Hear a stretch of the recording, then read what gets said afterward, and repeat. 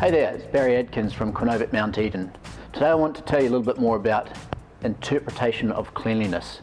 Now, cleanliness is probably the most challenging area for a tenancy.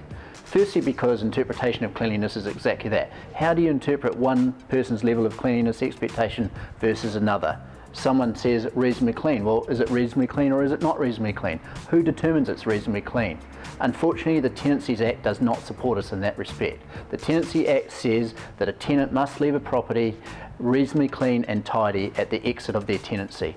Now, interpretation is the key there. What can you do to try and protect yourselves in terms of ensuring that the property is left clean and tidy at the exit of a tenancy? One of the things you can do is take photos of the property. Take photos of everything in the property to show how the property was presented to the tenant at the start of that tenancy.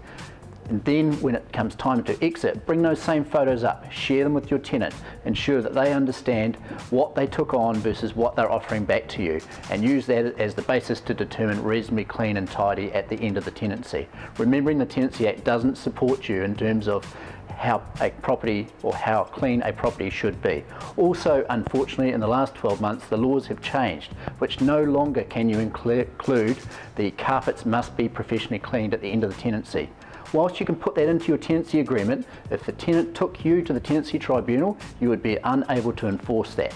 Therefore, it's even more imperative to protect yourself and your property in terms of cleanliness and in terms of making sure that you can have the property returned as in good a condition as it was before.